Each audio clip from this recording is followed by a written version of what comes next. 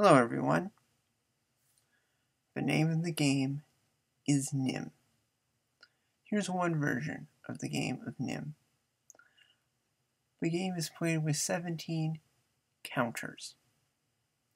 Players take turns removing 1, 2, or 3 counters from the group. The player who eliminates the last counter is the loser. There is a winning strategy. Well, if there's one counter when it's your turn, you're guaranteed to lose. But if there's 2, you can take 1 and win. If there's 3, you can take 2 and win. If there's 4, you can take 3 and win. But if there's 5, you can't win. The most you can take is 3. So if there's 5 and it's your opponent's turn, you can win. But how do you guarantee your opponent is left with 5?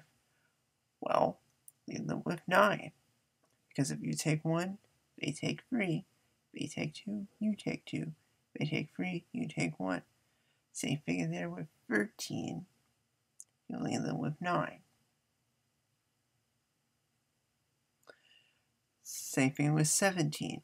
So as long as your opponent goes first, you need to make sure that the number of counters that you take and your opponent take add up to 4, and you'll win. What if they say you go first? Well, you should take 1 and hope your opponent doesn't take 3. Try to lead them with 13. If you can't, try to lead them with 9. If you can't, try to lead them with 5. The word Nim itself comes from the German word nehmen, which means to take.